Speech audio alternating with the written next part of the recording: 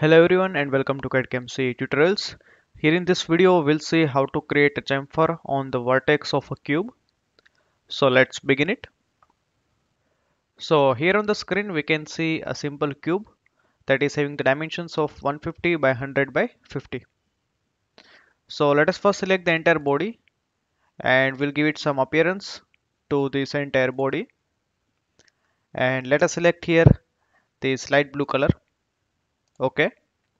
Now let us say we want to create a chamfer on this vertex. In order to create a chamfer, we need to go to the chamfer.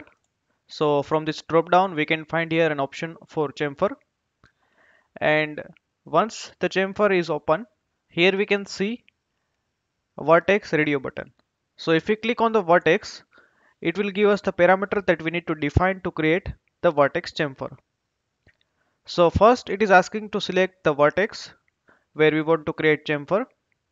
So in our case we'll select this vertex. Once the vertex is selected, here we can see that it is showing three distances. So in order to define the chamfer on any vertex, we need to define three distances. And here we can have the full preview of the chamfer. So if we talk about the distances, it is giving three distances. So distance 1, 2 and 3. And you can also create a chamfer with equal distance. If you select the equal distance chamfer, you need to specify only one dimension and it will create chamfer with the same dimension in all the three directions. Let us uncheck here in our case and specify the dimensions or the distance as 30, 40 and 50 for this chamfer. So you can define either here or you can define from here also.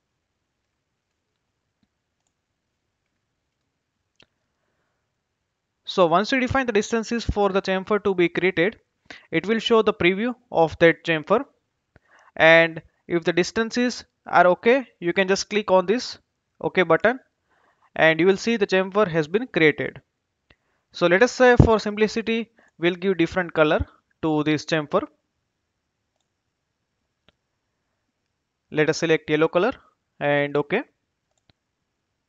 So here in this video we have created a vertex chamfer on a vertex of a simple cube.